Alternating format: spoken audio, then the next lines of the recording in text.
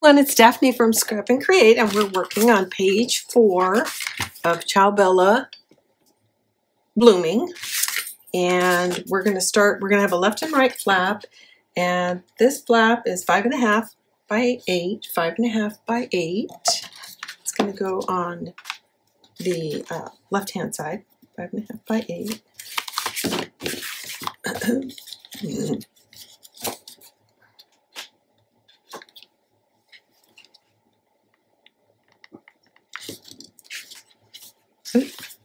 That's really far off. I'm going to straighten that up.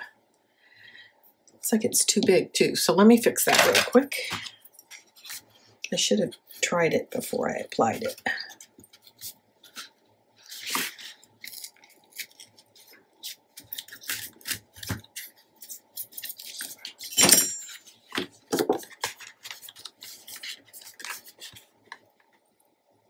It's a little bit too big.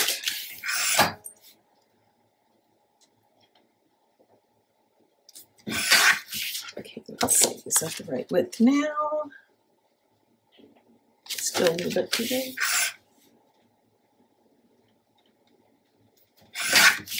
That ought to do it.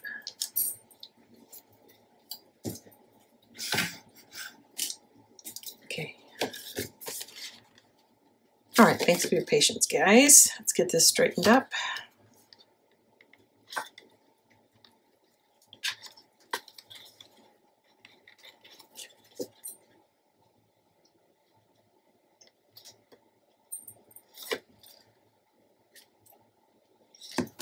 There we go.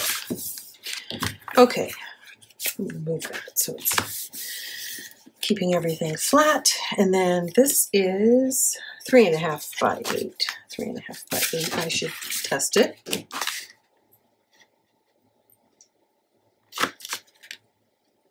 It's also a little bit too long for a tall. 3.5 by 8.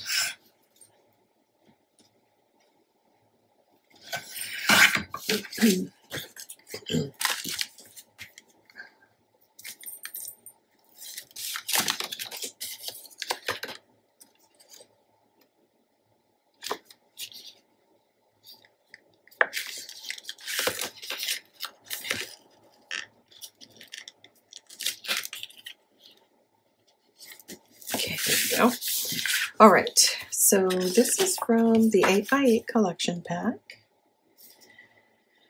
And we can go ahead and put this down. This is the second half of that. Goes on this side.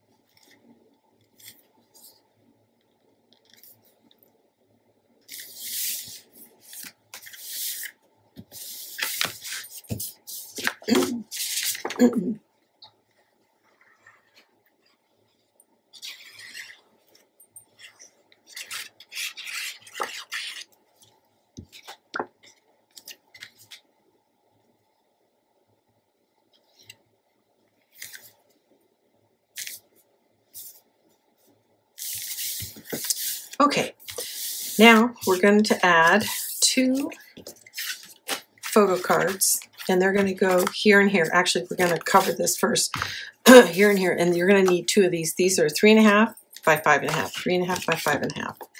But let's add our strip first, and then we'll add those photo mounts. This is from the 12 by 12 collection pack versus the backgrounds. I was tempted to put this side down, but I didn't. Okay,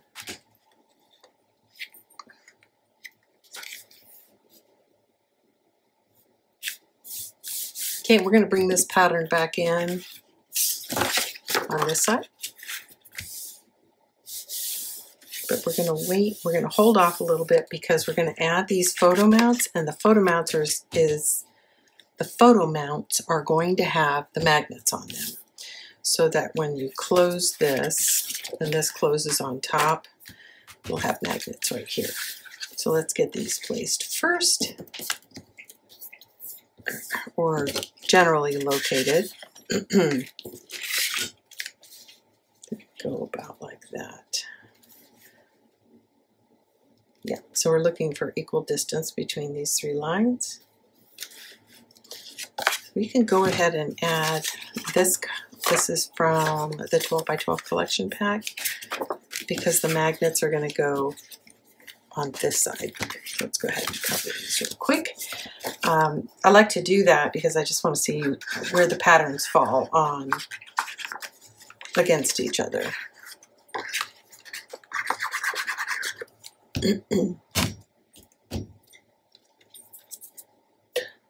Oh, I forgot. I think I probably need to trim these a little bit. Yep, shoot. I just remembered they haven't been trimmed down. They were rough cut, but not trimmed. So it looks like I need to take about 1/8 off height and width.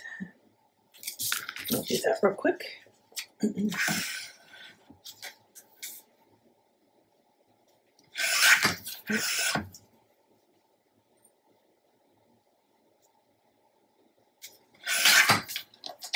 There we go. Perfect.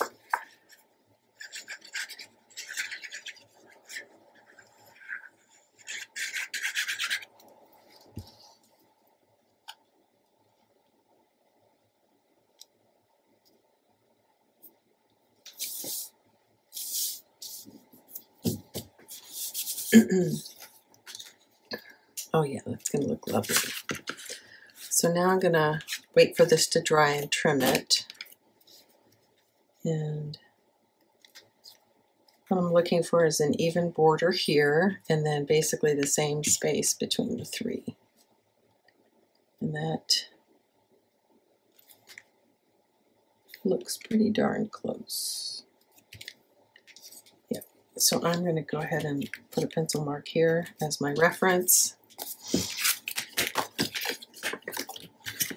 And I'm going to go ahead and mark this and cut it. Just use my X-Acto knife and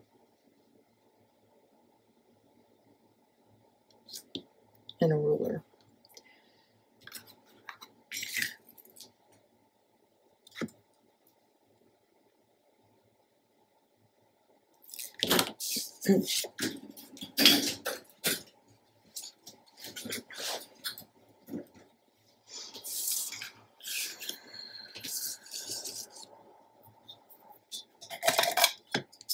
Not exactly an X-Acto knife, but I like these because I don't ever have to go hunting for my blades when it's time to refresh like I do on my X-Acto knife. It'll get dull and then I can't remember where I left the blades. I don't know if you guys are like that, but I am a very messy crafter. I don't put things up. They tend to stay out.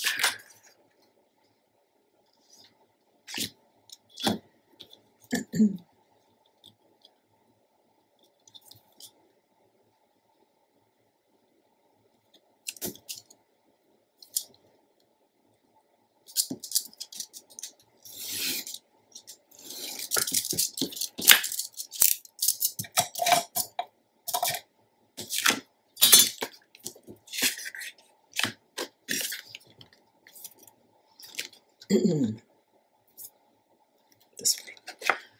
Let's see. Did I do good? I did. I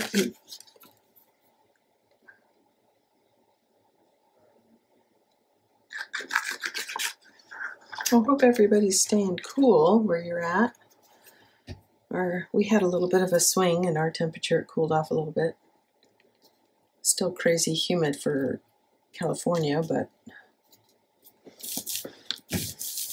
a little cooler. So either that or I'm acclimating, which is quite possible.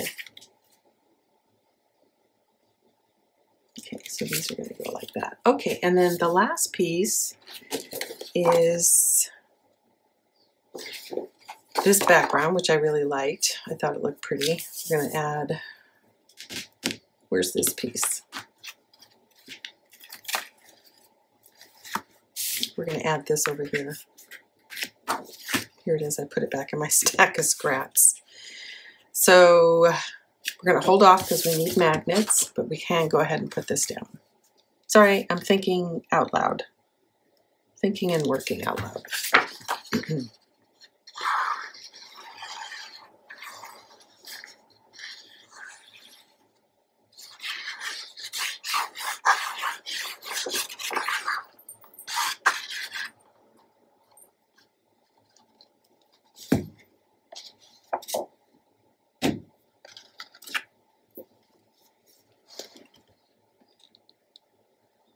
Okay, just a reminder, we're on page 4. Ciao, Bella. Blooming. Beauteous. Okay, good. Now let's go ahead and sort of figure out roughly where we're going to put these magnets and then cover the back side. So right now I'm just looking at depth. I think it's going to be, I'll hold this one in place right about there.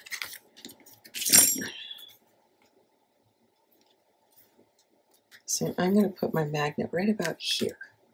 I'm just going to mark it real quick.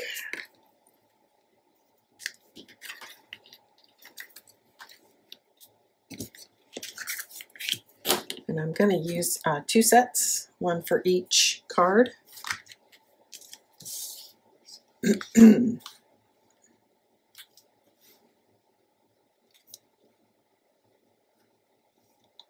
Just roughly in the middle. And again, it's going to get covered with this green in just a moment.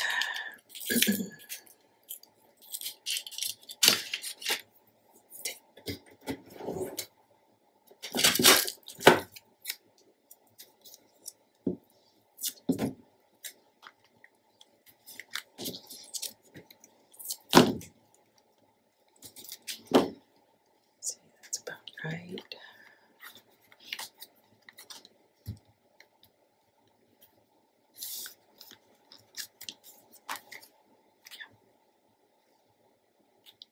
Okay, that should be about right.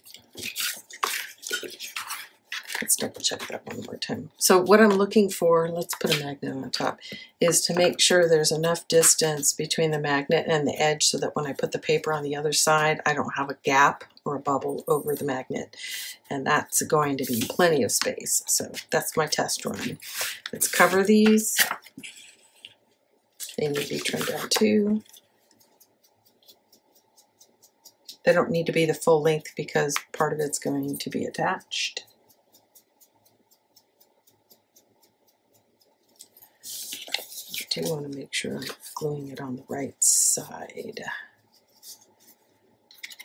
So that's the side that's going to be exposed. I'm just checking to make sure I've got my orientation correct. So in this case, I'm only going to trim the height.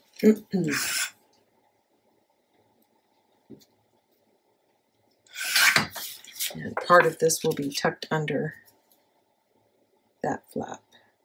Okay, that looks good.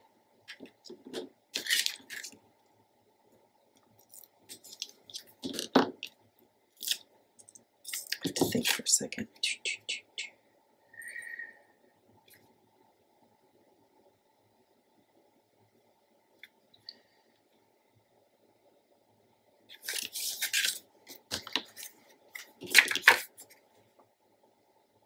Yep, that's right.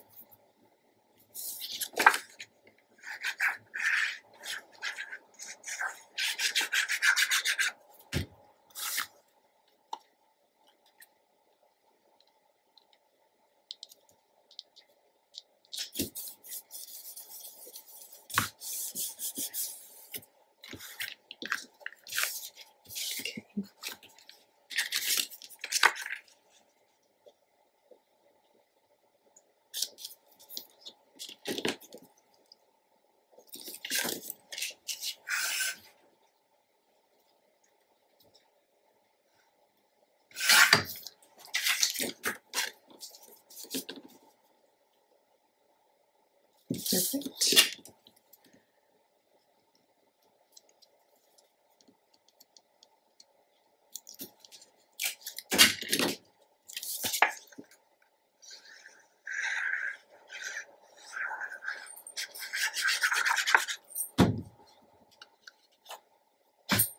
Oops.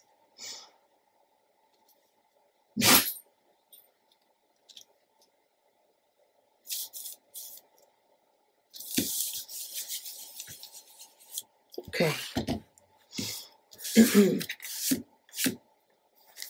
Oh.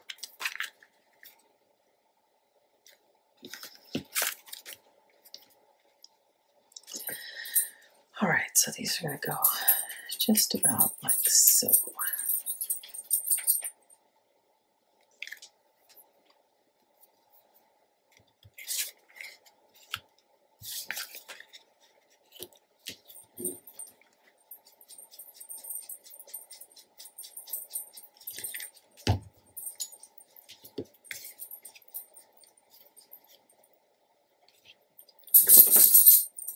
I'm just eyeballing all of this, so. And I laid them down upside down so I'd know where to put my glue.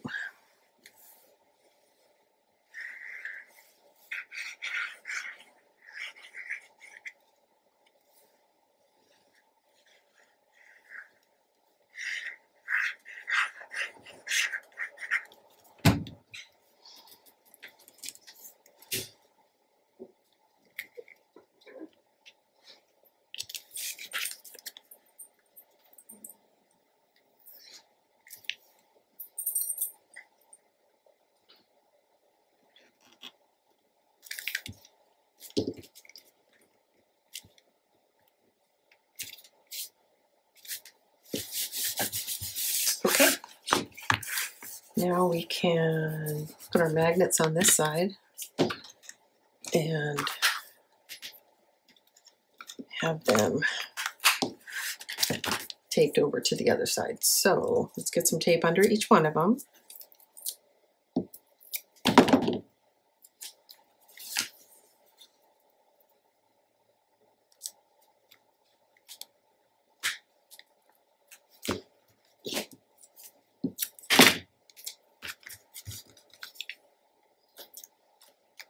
There we go.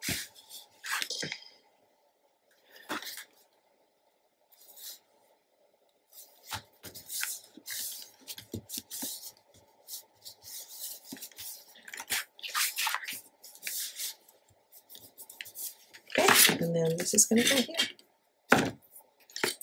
Do a little bit of housekeeping. Let's see if this is right. Looks good.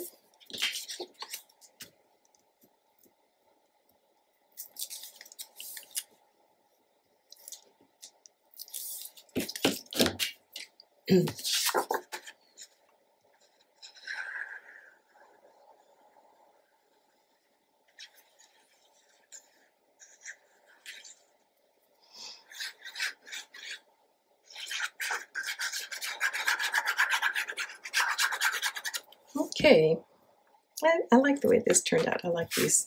This is pretty.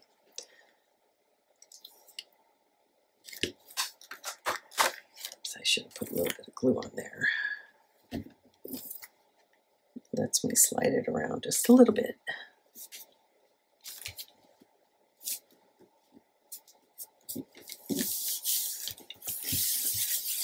Not cute. So there we go. I don't know what that is. Let's see if I can get an eraser or something.